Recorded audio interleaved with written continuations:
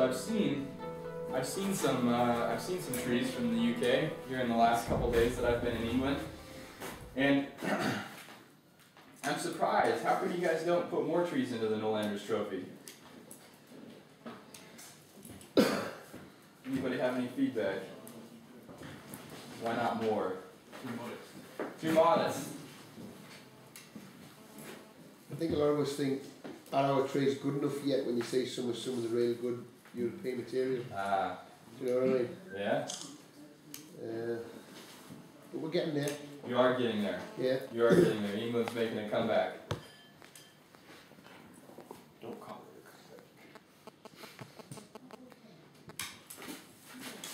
a comeback.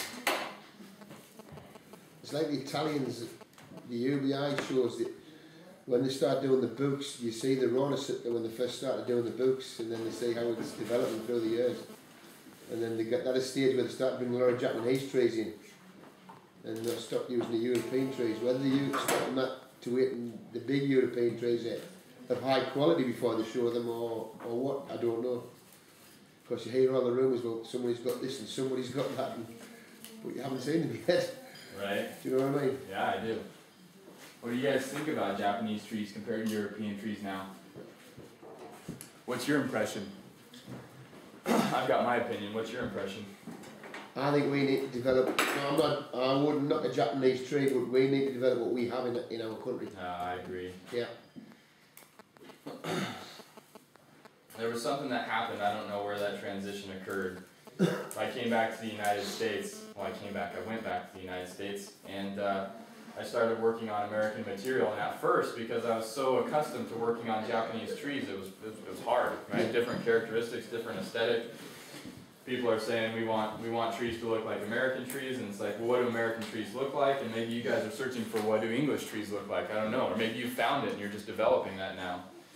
But as I continue to work on American material, what I realize is that there's a soul to collected trees, and there's a soul to using native material that you can't get in a Japanese tree. Because you're not Japanese, and I'm not Japanese, and I studied in Japan for 6 years, and I'm still not Japanese. And most of the Japanese stuff that we actually get in has been, to do what we want to do has been done. Right. You can't do a lot with it. Right. Yes, it's totally raw. And Japanese only let go to Japan what Japan wants to go. And best stuff doesn't come out of Japan. Depends how big your wallet is. It depends how big your wallet is. Depends on what money you've got. Let's just say the best stuff hasn't gotten any cheaper. How's that? No, that's right. I saw a lot of things change in the time that I was in Japan. Japan is in a very major period of shifting right now. Yeah. Shifting, transition, major period of transition. It's in a shift, not a period of shifting. It's in a shift. I have a question. Are you not cold? Am I not cold? Yeah. No. No. But what do you guys think about this? You guys as excited about this as I am? This is going to be killer. Fantastic. Because now when this branch gets dropped down into here, and this branch gets dropped down into here, the width of this whole thing is only going to be this wide. Now we've closed that down significantly. And we've raised this up, so now the focal point's going to be right in here. And ideally what we wanted was the apex right here. Well, we're not gluttons, right? We want this tree to survive too. If it doesn't survive, the work's pointless, okay? And you're in trouble. And I'm in trouble. I don't get to come back to Willowbog.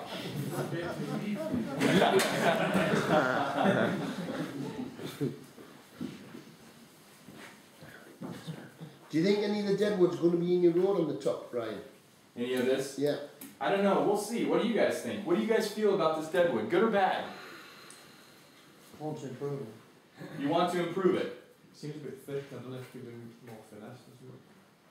What's the characteristic of you deadwood? Let me ask you that. What makes you deadwood look like you deadwood? Grain? Hollows. Hollows. Hollows. There you go. Yeah. Hollow deadwood. Depth right? in the deadwood. So this actually is quite young. Yeah. It looks quite young. Yeah. A really old you would have rotted out hollow deadwood. Yeah. Okay? Here's the problem. You guys are only here for a day. Yeah. And I only have less than a day to do this. So maybe this tree is going to be a work in progress for the next time I come to Willowbog. That's confidence. What's that? Confidence. Not confidence, hope. Don't misplace confidence. Okay, alright. He's coming back. He's not coming Yeah, back. he's got to come back. Once, twice, so. Even if it's to answer for his crime. That's what I had in mind. We were working on a Sabina yesterday, and one of the things that's been made very, very obvious to me is that junipers in England don't do as well for you guys as they do in other parts of Europe, right? The heat.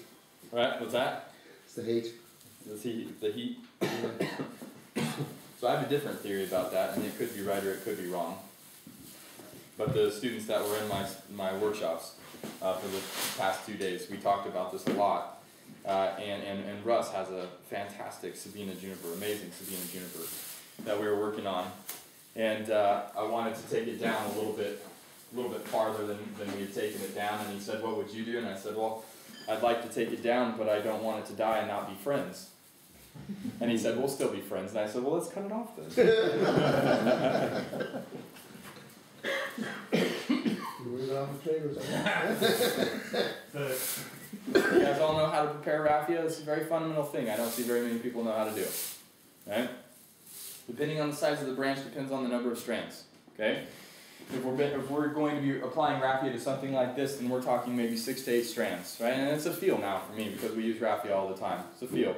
If we get all of those strands so that they're all the same length at the top, then we waste very little raffia. Wasting raffia, wasting anything is a total. That's a poor way to do bonsai, right? Make sure you maximize every resource that you have. So we tie the knot as close to the top as we possibly can so we don't waste it. And then if we just roll this in our hand, okay, give this 2 loops, then when we throw it in the water, we don't have a rat's nest anymore.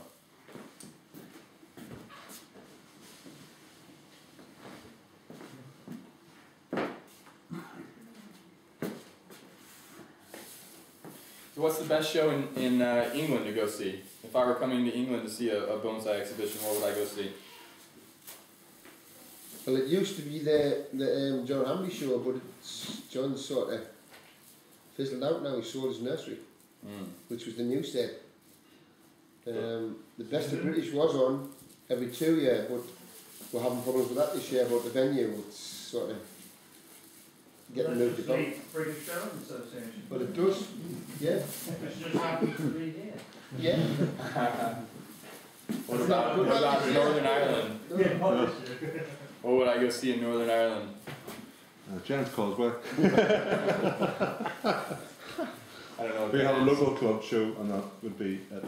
And we have a club in Northern Ireland and none in Ireland, outside of Ireland. So a very sad state of affairs.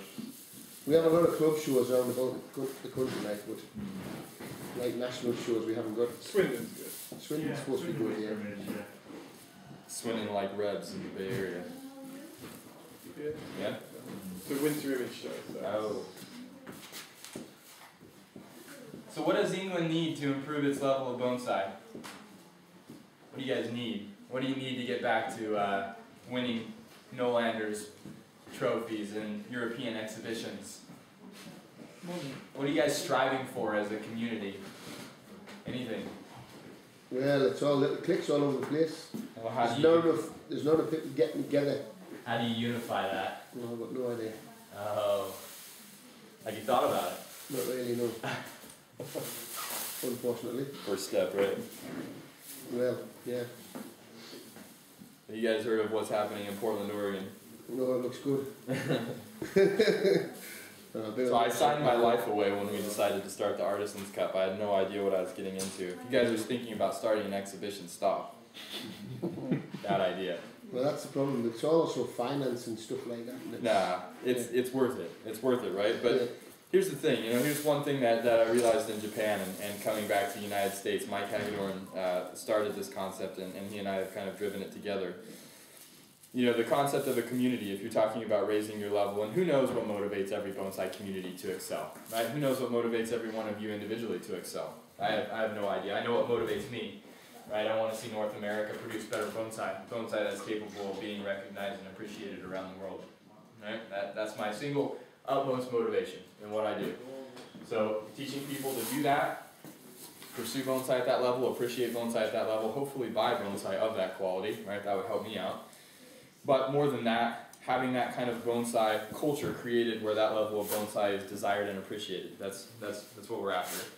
So starting the show, a show run by people with an expectation of the highest quality bonsai we could possibly produce in North America was where the thought of the Artisans Cup started, right? So you guys have just told me that you don't have a show in the UK, right? That gives you that opportunity. What are you going to do about that? Anything? No. I'm just asking. There's a problem getting people together, I think that's the problem in the UK. Yeah. Yeah. Yeah, and then it's very often if somebody does try to do something, I think what will somebody happen else is trying to kick them down all the time. Yeah, right. Peter Warren will end up being inspired by the Artisans Cup. He'll Yeah. come back and say, I can do that. And Peter's going to start doing something, don't you? home enthusiasts. You want to know something? Yeah. Peter Warren inspired the Artisans Cup. Excellent. So why did he give it to you first then? He knew that I was dumber than he was. If someone's willing to financially put the money up, That's the problem, I'll Peter. find someone else to do it. Yeah. Delegate. This is what happens, it's the finances, I think. Yeah. It scares people. Unless you put the money up yourself, Yeah. you can't do it. No. And expecting other foundations and stuff to fund it doesn't work. No. You've got to have deep pockets and It has to work. bigger something else. It has to work. If it doesn't work. Have you got sponsors over there, Ryan? Have you? Oh, I'm meeting with sponsors every single day. Yeah. Yeah. I've become a salesman now. You Yeah. guys didn't know that. All right. Right? Be careful, because I might sell you something. No, actually, doing this project, we had to put together a business plan and a marketing plan and marketing strategies and market analysis, and I realized that I don't know too many people in bonsai that actually pursue bonsai as a business, No. right? Yeah. Bonsai as a business and bonsai as a hobby are very different things, okay? And bonsai as a business means that you actually have a business model that you function with, you have target markets, you have, right? Well, we put all that together, and all of a sudden I started thinking, my goodness, I've been actually pursuing this as a hobby all this time. So now we're trying to apply some of that to what we're doing at Bonsai Mirai as well, which is going over with moderate success. I think everybody that does bonsai because they love to do it, not because they want to run a business, That's the most of us in here, I would say, as hobbyists, and we do it because we love to do it, Yeah. but we're not looking to make any money out of it. What happens to hobbyists though, Yeah. is once it really bites you, you want to get better. You don't want to do it as a No, poor that's hobbyist, true. right? Yeah. So in order for a hobbyist to get better, it takes professionals there to foster that growth, correct? Yeah, that's right. And those professionals, they have to make a living. And that's where the disconnect occurs in North America, is you've got people that are asking for a higher quality without really wanting to facilitate that higher quality. Yeah. And that becomes really, really, really difficult. You guys ever applied raffia? We're all good with raffia? You want a little quick tutorial? Yes, please. Yeah? Alright, so when we apply raffia, the goal is what? The goal is what? To wrap it right round the branch so that we put Get it on tight. top. Get it tight. Get it tight. What is the purpose of raffia? We get it tight, why? Because when the branch breaks or whatever, it's tight, and then it dries tighter, and it holds everything in place, keeps the breaks from getting worse. So we're hoping that it doesn't break. Well, you are hoping it doesn't break. Right? That's We're applying raffia so that the branch doesn't break, right? Caution. Well, let's take it a step further, right? We're applying raffia for compression. Compression, right? Compression. So in order to get that compression, it means every time that we need compression, which is within each individual wrap to make sure that this system stays tight, we've got to give it a pull. Okay, so one of the things that I noticed with raffia, we want even distribution across this entire branch. So if we've got areas where we've got a lot of raffia and areas where we've got little raffia, we lose that compression. We lose the distribution of the bend. Okay? So as we're going, you'll notice that I don't have a lot of tension on this as I'm wrapping it. Okay? But once I get it on where I want it, then I apply tension. Okay? And that's what gives me that compressive nature. So here now it's quite loose, right? And I'm maintaining some tension on it by just making sure that this doesn't slip, but when I get it where I want it, then I apply the compression. So applying raffia, one of the things that I notice people do is they try to keep it super tight the entire time. And that's virtually impossible to have good raffia if you do that, yeah?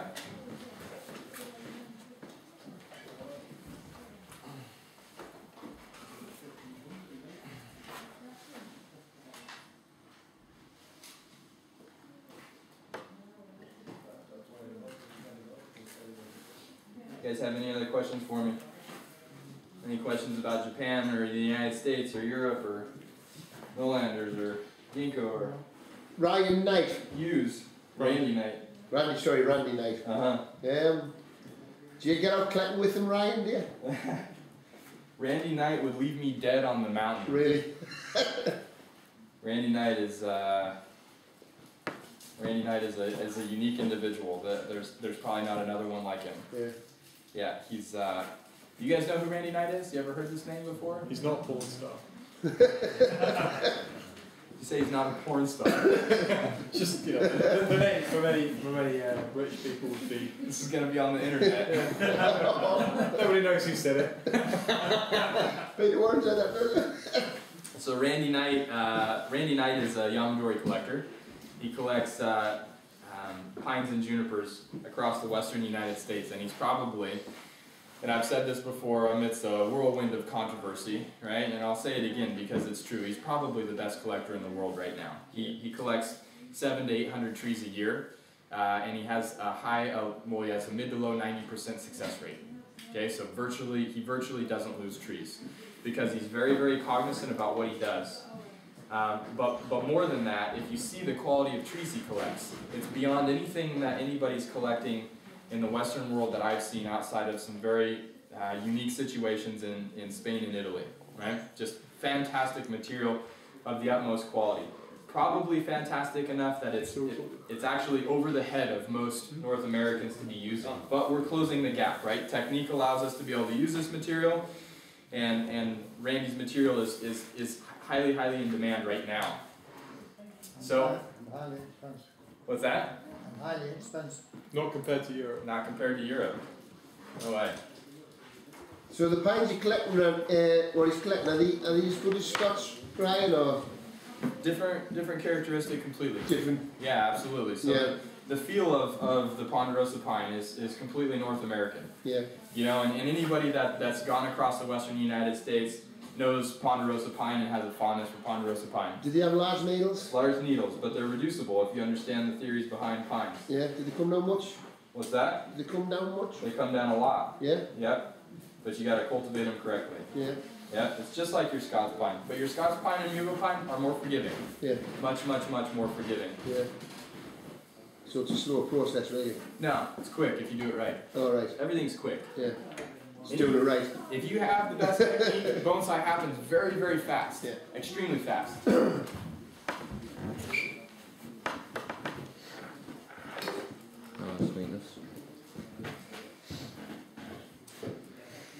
I'm sorry this is taking time, guys. I've got all these little branches to go around.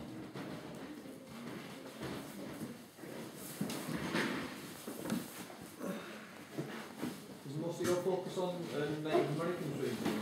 Yeah, 90% of my garden is native North American trees. Yeah, absolutely. Because here's the thing.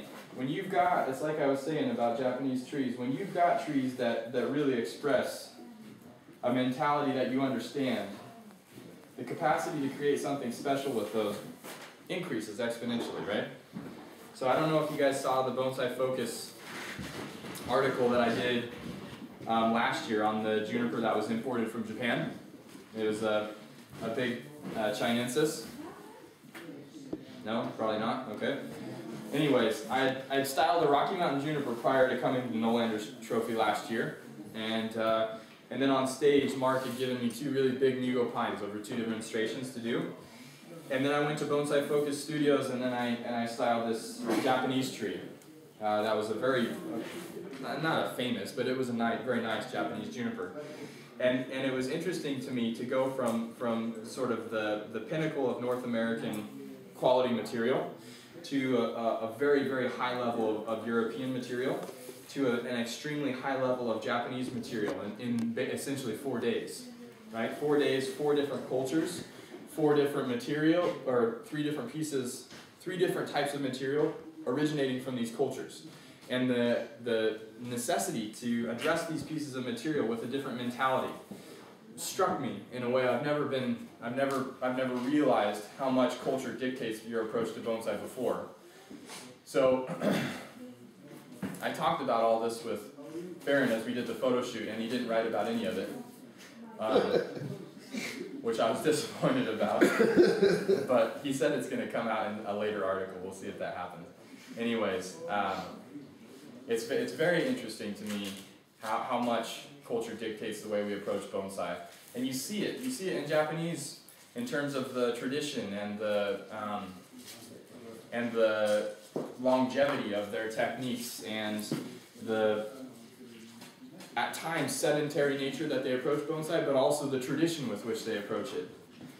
And you see it in Europe with the flamboyant artistry that you guys approach bonsai, and the pots and the potters and the things that you guys use and the things that you guys do, and even the accents and deadwoods and sand and things that you don't typically see as accent companion pieces in a bonsai display. In Europe you do. It's very interesting, and in North America we're still searching for that. So then I would ask you, if you guys think about North America, right? Because we're in the UK now, but I just want to know your guys' impression, because this is a unique opportunity for me. If you think about North America, and you don't have to be polite either, what's one word that describes North American culture? No. Fat. With a PH. PH, yeah, right. Fat, okay, alright, good. I'm glad we got that out of the way. What's another one? Loud. What's that? Loud. Loud, okay, loud. What else? Confident. Confident, Brash. interesting. What'd you say? Brash. Brash. Boy, you guys don't think very highly of those things. So I was kind of thinking freedom. The opposite, actually. I think they're I louder think it's once they come away from the States. Like once they're over here, they like to know, you know, I'm a foreigner. Oh, They yeah. don't realise people over here travel as well, you know. Yeah. Don't you But know? they're okay in America. Maybe not, I don't know. Anyways, that's interesting. I'm happy to know all that. Gives me a new perspective on being an American. I think really when you look at Europe and you see history and artistry and also craft, you know, the concept of apprenticeship is not foreign to Europeans, right? That's a very fundamental aspect of your culture, okay? We were talking about building stone walls, right? And I was reading a book about a stone wall builder. I love building stone walls. My whole garden is stone walls, right? I don't know how to build stone walls, but I do anyways, okay? And we were talking about learning to build stone walls and how there aren't many people that can do it anymore in the UK, or do it well. And you talk about this concept of studying and apprenticeship and whatnot. That's not a foreign thought to you guys, but in the United States it is, right? And you go to Japan, you see this culture, and you see this history, you also see this artistry, but attention to detail, right? Attention to detail and tradition govern Japanese mentality, and particularly how they approach bonsai, right? This history of these trees, this longevity, right? And we don't deviate from the plan. But when you go to the United States, we don't really have artistry, and we don't really have longevity, and we definitely don't have really any long-standing culture. So then what do we have, right?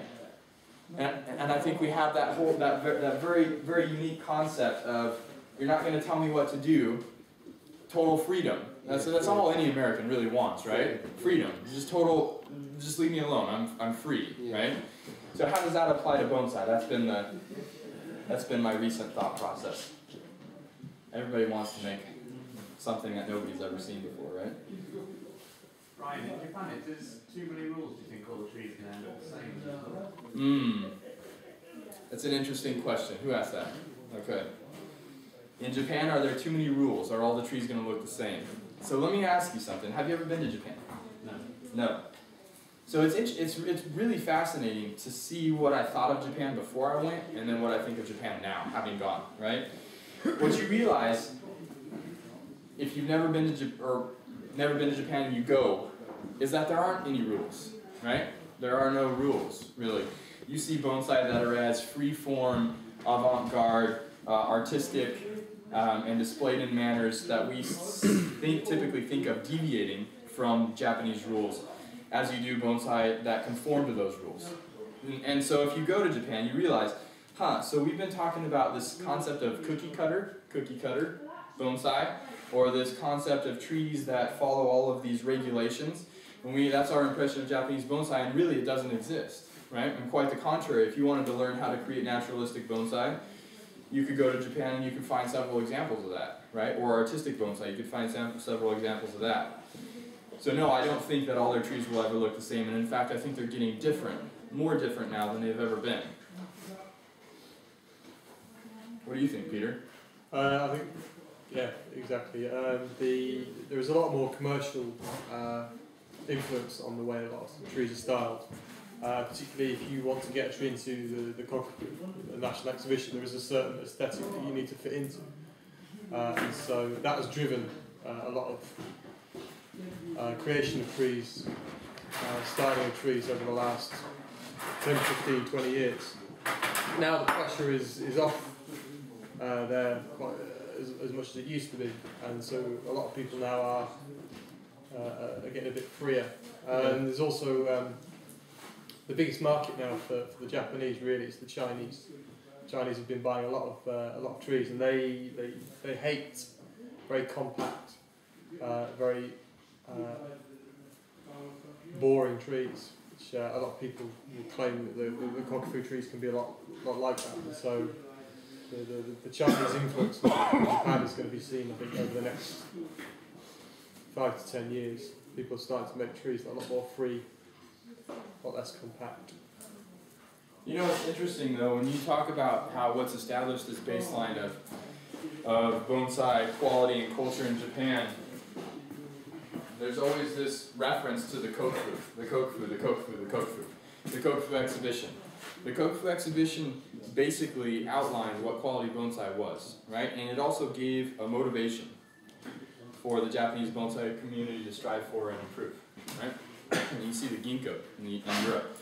And, you know, I don't know what you guys think of the ginkgo being Europeans and having been present for that. I don't know what your impression of that whole thing is, but for me, being in North America, watching that go down, the Ginkgo Awards changed European bonsai forever, right? Forever. It changed you guys. And when the Ginkgos went away, it changed you guys again, right? Because you had that and then you didn't. And so what happens when you have it and when you don't, you realize how much you miss it, and now you've got the Nolanders trophy that's kind of picking up the slack, it seems like. Do you agree? Yeah. Yeah? It's taking over now, yeah. But it's giving you guys something to strive for, right? Yeah, that's right, yeah. So one of the other things that we've been dealing with in North America is, okay, so there needs to be a goal and an objective, but people in North America, they don't want their trees to be judged. Right? They don't want their trees, they don't believe in competition, they think bonsai should be a friendly endeavor. Right? But if you don't have some level of expectation to rise to, how are you supposed to improve? Yeah. And this is just a sort of a stream of conscious thought that I continually think about as I pursue bonsai, because, you know, what is my motivation? I mean, I was on the road 9 months cumulatively last year. That means I was in my garden 3 months. It means I didn't have a life, right? This is bonsai or bonsai. And that got to be really, really tiring. But was there a reason for that? Was there an objective behind it? And trying to get North American bonsai to improve, and then you start saying, well, if it's going to improve, it needs a ginkgo or it needs a kokufu. So now we have an artisan's cut, right?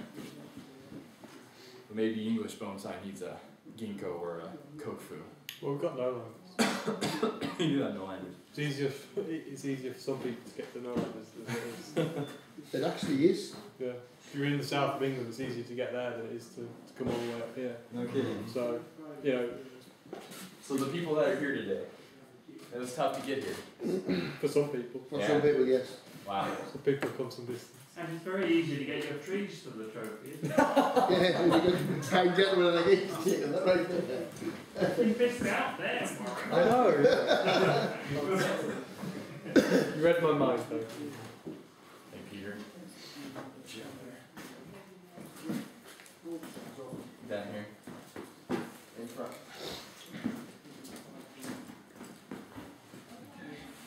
Don't pull, just take up the slack.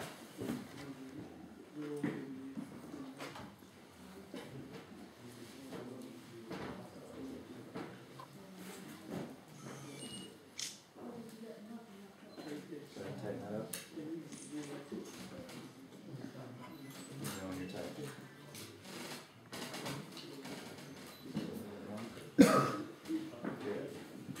Good? Yeah.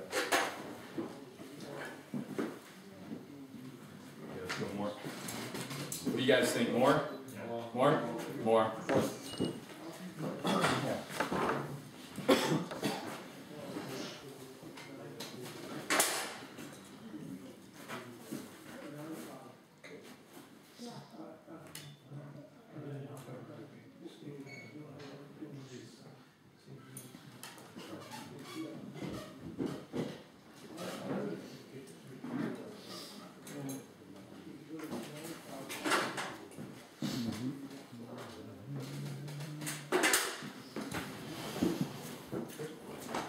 How's that? Better? Yeah? More? More? Yeah? You guys just, you can't cut me any slack, can you? I want more, huh? So let me ask you something. If we go more here, we have this here. Do we need this? Nope. Do we need that? No. I think you do need some of this. You do. Let's go a little bit more. If this breaks, it's your fault now.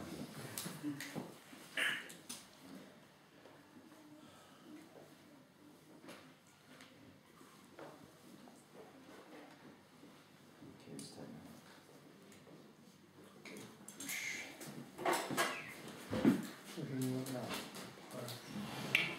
Alright. There's nothing more victorious than when you bend a heavy branch and it doesn't break. And there's nothing more defeating than when you bend it and it snaps in half. Shatters your confidence.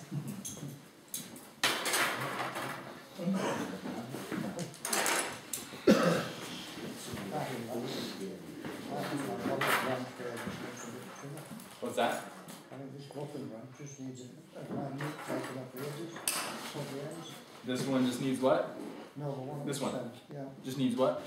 just trimming. Just trimming? Shorten it up a little bit? Okay. I think So one of the things I might be wrong. No, you could be My right. opinion. I think that you could be right.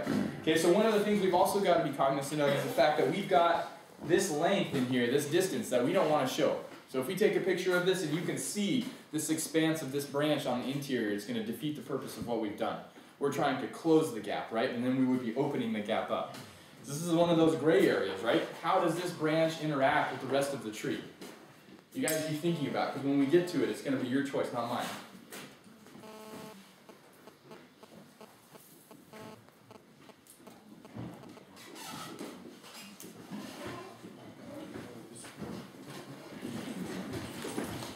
So I have a apprentice from France now that's studying with me. He's been with me for 9 months, and he'll be there for another 2 years.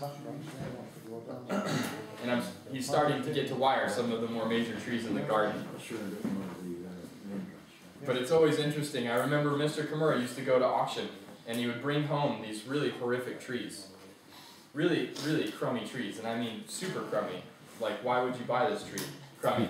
But then he would give it to me, and he would say, here you go, style that. And he would always tell me, this is the most expensive tree that I bought at auction. And I knew that wasn't true, because it was crap.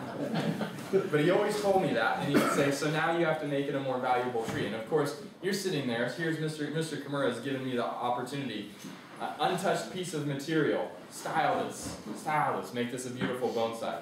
And what would happen is I would start thinking, and I would think, and I would think, and I would think, and I would think so long, and I would think so hard, I forgot what I was actually thinking, right? I had no idea what was right or wrong. I was thinking, he wants this, I kind of like this, I could do this, oh my gosh, what's happening here? And he would be sitting in the workshop as I'd be doing this. I always hoped he would leave, and he would never leave whenever he gave me a tree to style. So he would be sitting there, and he would be pruning a tree, and he would be looking at me while he's still cutting, right? He's not even looking at what he's cutting, he's looking at me. And I'm thinking, this is not a comfortable situation at all, whatsoever. And inevitably, I would style a tree that was horrible, right? Horrible. And I would hand it to him, and he would look at it, and he would look at me, and he would shake his head as if to say, this is what you've accomplished. Are you serious? This is what you've come here for. So in the end, by maybe the 4th or 5th tree that he had given me to style, I finally realized, you know, the only thing that I can do is do exactly what I think needs to happen, because I can't hardly live with myself when I sit here and do what he thinks needs to be done. I can't. I just can't live with myself. So I started just trusting my own gut instinct and styling trees, and all of a sudden he wasn't looking at me with disappointment anymore. It was an interesting point of learning for me. Crazy. So anyways, watching my French apprentice go through the same thing has some level of masochistic satisfaction. Right? I'm still learning what all of the little nuances of what Mr. Kimura was trying to teach me. Every day I realize, that's what that was all about. Having an apprentice has changed me. But at the end of the day, you can get 4 different people at your level of bonsai, and you have the same tree, you have 4 different trees at the end of the day. Oh, absolutely, right? Everybody's going to be attracted to different nuances in a tree. You bet. Well, and two. And I mean that is to have the eye to decide where you've got to start. That's what beats a lot of us, not so well on ones. Yeah. Well, I think too, you've got to understand, or the person creating has to understand why it is they're doing what they're doing, you know? So in the United States, one of the big questions right now is, how do we know that an instructor is good? Because you've got all these instructors coming back from Japan now, and they're you know, there's Mike Hagedorn, there's Peter T, and there's myself, there's going to be Matt Riedel, Kathy Shaner, and Boone, and all of these people. And people are they're coming back and they're saying, well, we can style these trees like this instead. And people said, well, I styled this with my instructor, and I thought that they were good. And what happened? How do we know that somebody's good or somebody's not? You know. And I think one of the telltale signs that somebody is good is if they can tell you why they made the decisions they're making, right?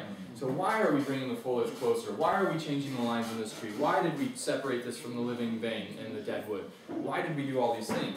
All of a sudden, if you know why, now you're educated enough to start doing some of it yourself, for one. And two, you can have confidence that you're getting a proficient instructor. Before you went with Mr. Kimura line, did you have an American instructor or not? Yeah, you bet. You bet. So the first person to ever give me any time and really start to dedicate some attention to me, his name was Harold Sasaki. Yeah. And Harold Sasaki is a gentleman from Colorado. He's actually one of the pioneers of Yamadori collecting in the United States. So I live 3 hours from Denver, which was the nearest city, and I got to go there maybe twice a year to do school shopping, right? So I always look forward to going to Denver. And when I got into bonsai, I looked up in the phone book and I saw Harold's place. And so I went to Harold's place and I saw all of these fantastic ponderosa pines, because he'd been collecting ponderosa pines for a long time. And I thought, oh my gosh, I had no idea this could be bonsai. And at that same time, I was looking at Bonsai Europe. Right? And there was an article from Terry Foster on a Scots pine, twin trunk Scots pine, I'll never forget it. And his transformation of that Scots pine had a significant impact on me. I've never met Terry Foster. To this day, I would still like to meet Terry Foster and tell him thank you, you know, because it really had an impression on me. But anyways, so Harold, I used to, once I started working with Harold, I used to drive over after school. I was in high school. I'd drive over after school. It was a 3-hour drive. I'd leave school at about 4 o'clock in the afternoon. I'd get to his house at 7. We'd work till 9. He'd stay open. We'd work till 9, and then I'd drive home, get home about midnight and go to school the next day. And we started doing that once a month. And he told me that I should go to college in California and look up Ben Oki. Right? And so I went to school in California, San Luis Obispo, which is right in between San Francisco and the Bay Area. And I looked up Ben Oki, and he also told me to look up Ted Madsen. And I looked up Ben Oki and Ted Madsen, and both of those people have been humongously influential in my bonsai career. Of course, Ted was the person that I studied most with in college, and then Ben Oki was the gentleman who took me to Japan and introduced me to Mr. Kimura. He was the first apprentice to John Naka. So both of them extremely influential in my bonsai life. But you know, one of the overriding things that I realized as I was traveling around weekends trying to finish my schoolwork while I'm sleeping in the back of my truck studying bonsai was there's a lot of things that I'm not going to learn unless I go to Japan. And so there was no choice. It never was a choice. It was just what we did. I just went to Japan. There were things that people needed to know. I needed to know. If a bonsai was going to improve in the United States, everyone needed to know. And we went and got those. And we saw that early on, and then. Saw that early on. I knew that had to happen. Yeah. Yeah.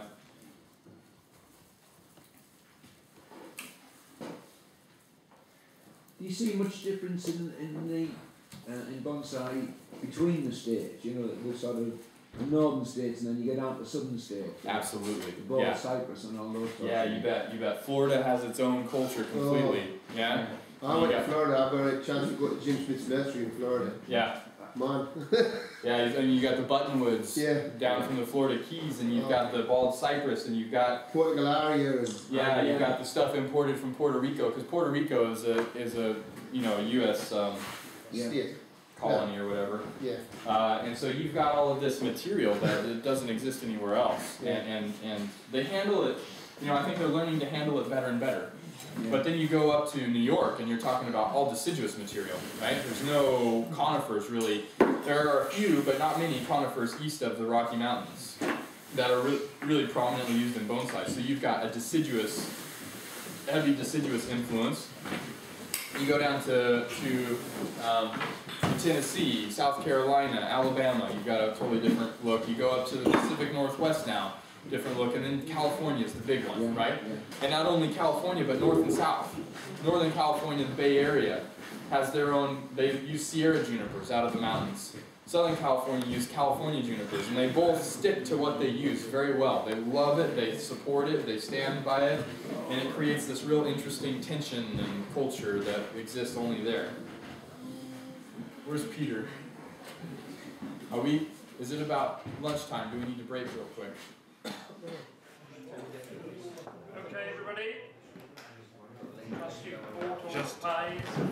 A little bit lower.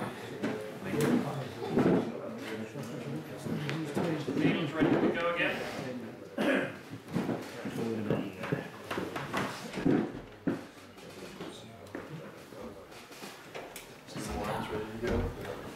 Mr. Warren's ready. Are you ready to go? I was probably ready to stop there and watch it. Stand there and watch the wire. That's not what you're not being paid to do.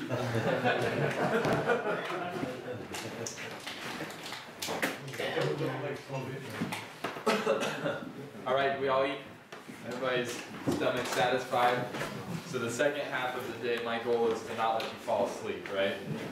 We're all going to be sitting there and that heater's going to kick on, and once we get past the war cry, then all of a sudden the heat comes and we're all going to start dozing off. All right, so we made significant progress in the structure. Okay, so structure is always the first thing that we set and take care of whenever we style a tree. It's the most important fundamental thing that we do. A good structure means a good tree to be built. A bad structure means a tree that could look good but will never continue to develop, right? So structure is 90% of the work. We said that earlier. The other 10% Mr. Kamuri used to say a monkey can do, right? That was always offensive as an apprentice. But it's true, right? So when we start learning about styling branches, once the structure is set, the big moves have been made, the branches are in the right place, all that it comes down to is being able to fundamentally lay out a pad, a branch pad, okay? Now the interesting thing about fundamentally laying out a branch pad is it sounds simple, right? Fundamental means simple, right? It means basic. But whenever you look at the structure of a tree, there's a lot of things that we miss when we analyze that structure. Okay, so I'm going to ask you guys, and people that were in the workshop, you guys cannot respond to this. Where is the only place you can create a clean line in a bonsai? The only place you can create a clean line in a bonsai. Or the trunk, but you're creating it. You actually have to make this. Bottom layer pads. What's that? Underneath the pads? Very good. Okay, so when you look at a really highly defined tree, see, you cheated. You weren't supposed to say anything. You cheated. No workshop participants. No workshop participants. Right? Okay? When you look at a tree, a highly defined tree, and you see this definition, does it occur on the top of the pad or the bottom? Right? It's always the bottom, right? It's that clean line. So when you look at a pad, this clean line on the bottom is what gives you definition in between foliage spaces. So when you separate pads, it's this clean line on the bottom that gives you the separation, because this upper area is informal. That's what makes it look natural. If the upper area were a clean hedge-shaped line, it would look like a topiary, not a bonsai, right? So that bottom line. So when we talk about fundamental branch structure, right, it really comes down to the palm of your hand. Flat, right? We want this bottom to be flat. We want these to be evenly spread, even distribution of foliage, right? And here's another kicker. This is a biggie, right? The angles in between all of the branches should be very acute. Acute, okay? So very rarely do you see a tree that grows like this, where the main branch is growing or the trunk is growing, and the branch grows off at an obtuse angle and back towards the trunk, or back towards the branch. That almost never happens. Now, as we talked about in the workshop, you could go find that in nature, take a picture, bring it back, and say, ha ha, I found it, right? That's not the fundamental way that branches grow. The main stem grows, a new bud emerges, the new bud germinates and starts to move alongside the main stem and then out towards light. That's what gives us that acute angle, okay? So when you start talking about the formation of branch pads,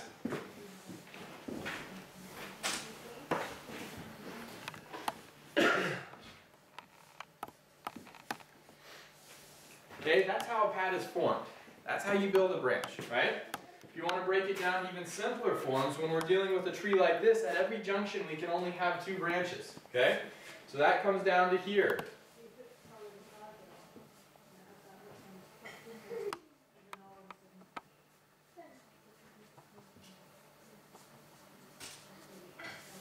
Okay, that's how a branch is formed, right?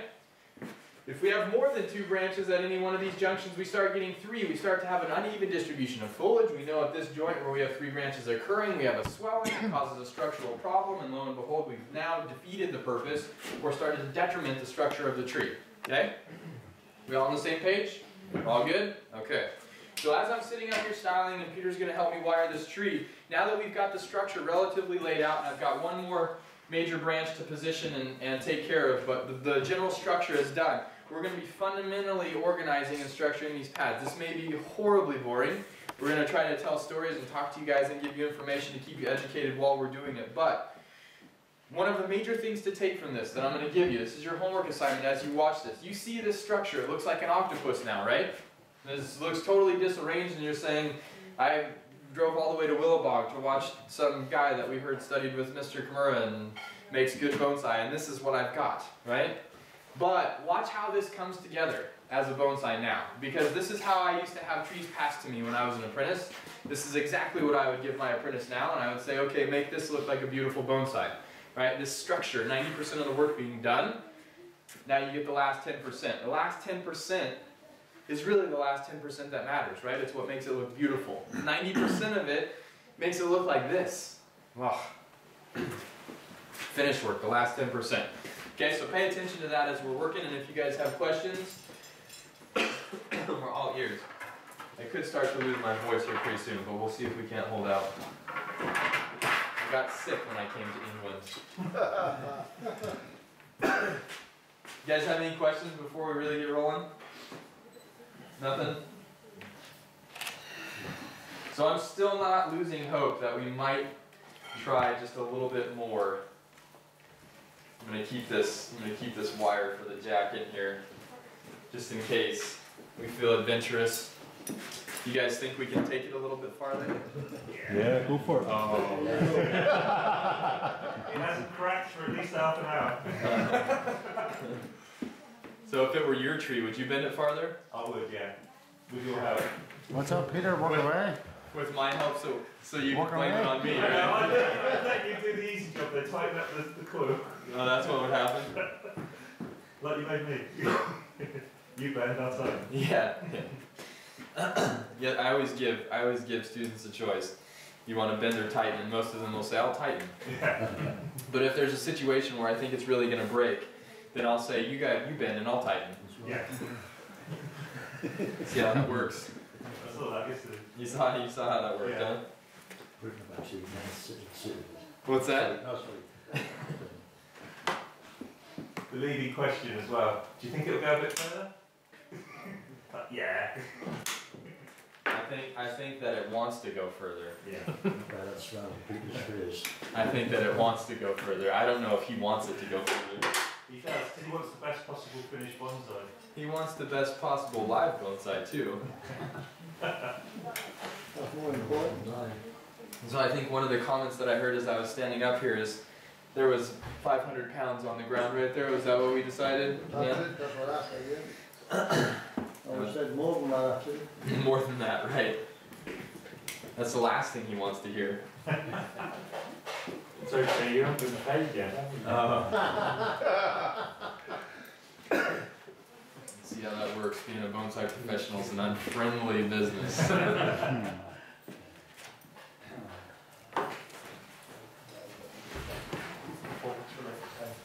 Performance. It's all the rage. Yeah. Yeah, we go with that. I remember that. Leah. Digging a hole. Yeah. In all my travels, there have been 2 days where I'd given the people discounts. I've said I didn't come with a mentality to do bonsai today, and you didn't get your money's worth, and I don't feel comfortable receiving full pay. Neither of those 2 days happened here. Okay? So don't get your hopes up. Okay? There's 1 day left. Yeah, well, you know, I'm gonna show up tomorrow, don't worry. For everybody that's coming tomorrow, I'll be here. And then besides that, there's been one poor unfortunate soul who, just through the, you know, sheer unfortunate events that unfolded, every single tree we touched at his house broke. Every single one of them. 4 trees we bent that day, 4 trees that broke. I've never broke a client's tree in my life until that day, and every one of them broke. Was that Lucky Fred's? What do you say to somebody when you do that? Did you not like him? So, has he had your backseat right? Huh? Has he had your backseat? We don't talk anymore. Oh dear. Happens, right? I always used to ask Mr. Kimura, what do you do when you break a tree on stage? And he said, well, you use it as an opportunity to teach them how to patch it. And I thought that was a great way to look at it, but I watched trees break with him on stage, and he didn't use it as an opportunity. Keep on. He just kept going.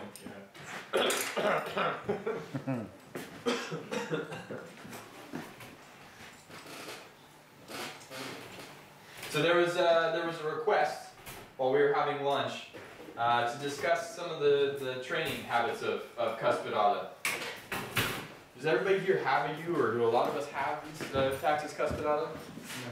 No? Okay, so the Cuspidata is slightly more fussy than the European U, right? Are we all aware of that? They have a little bit more sensitive root system. They tend to sort of shun you if you handle their foliage wrong. So it's important to have a really good, clear idea of how Cuspidata need to be trained in order to get the best out of them, right? The question was, how do you develop foliage, one, best training plan and method of techniques and timing for development of foliage mass, and then also, what was the other one, Russ? After you've started to refine it more, just sort of the maintenance pruning. Okay, so maintenance pruning after refinement. So, when we start talking about Cuspidata, it's important to understand there's 2 times a year that they really respond well to being pruned, okay? We're talking about after they've pushed out their new flush, so whenever you think about trees, and this goes for deciduous trees, I'm just going to keep working so that I don't keep wasting time. We're going to talk about deciduous trees, and then also even when we start talking about pines and the way pines respond and how we handle them, okay? Trees in the spring, they push all of this energy, all of the stored energy that they had, that they allocated and stuck into places that could help them overwinter themselves. They've got all of this energy that they throw forward in the spring to produce this new growth, right? New season, new growth, let's go, raring to grow. Okay? If we prune at the wrong time of year when they've pushed out this new growth and they haven't reaccumulated that energy, we're going to fail. We're going to fail. And a U is a perfect example of that. So, when you start talking about pruning time for U's, in Japan, the number 1 time to prune U's we'll talk about second. Number 2 time is in late May, right? Late May. So they pushed out their spring growth is hardened off, it's had time to reaccumulate energy, and then you go in and cut them back, and they've got that new flush of energy from all of that highly photosynthetic surface area that they pushed out in the spring that's hardened off, that's reaccumulated, and they give you a second flush of buds, right? So the number one time is in late fall, right? Which is really contrary to common horticultural thought. Why would you prune something in late fall and let it go through winter void of significant amounts of foliage? Okay, that's uncomfortable. And in different winter climates, they probably respond differently. So I would never say in the UK, let's prune your yews heavily in late November, right? But that's when we used to do it in Japan and get the best results. So is there something to be toyed with there? Absolutely, right?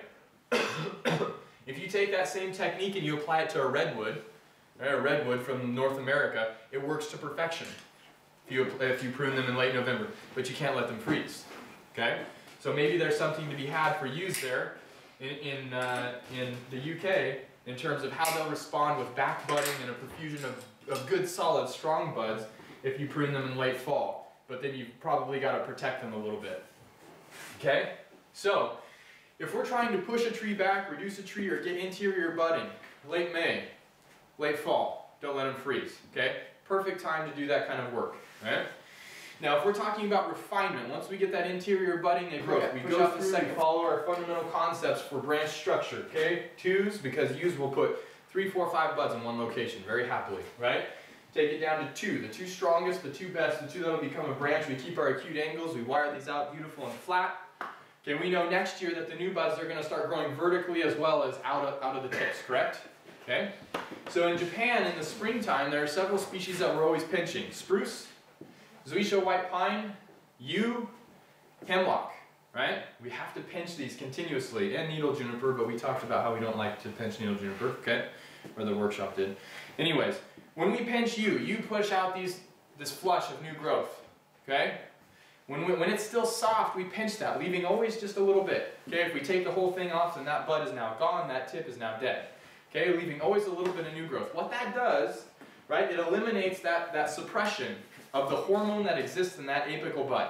Okay, so if we talk about beech, it has a similar thing, right? You leave the strongest bud on the tip of a beech, that's the only bud that elongates when they open up in the spring, right? But you take that apical bud off and all of a sudden you get elongation of several branches down behind that. Have you guys had that experience? You know about this? Okay, it's the same with the yew. If you don't pinch that, you just let that run, all of these buds that exist down this branch won't open, right? Because they're being held back by hormonal suppression.